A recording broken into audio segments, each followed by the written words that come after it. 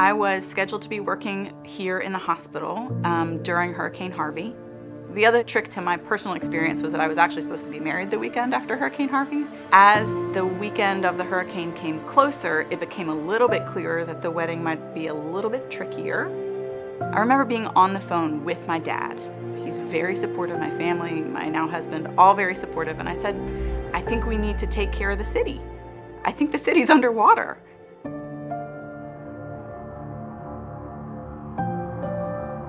One of the things that I appreciated about DeBakey was that they kept the doors open. So I volunteered to stick around and help. I stayed overnight a couple times. The DeBakey VA also has a mobile medical unit that they deployed one weekend, and I did take a day to go serve patients out in the community. One of the things I learned most about that time during Harvey is how much the city and the communities worked together.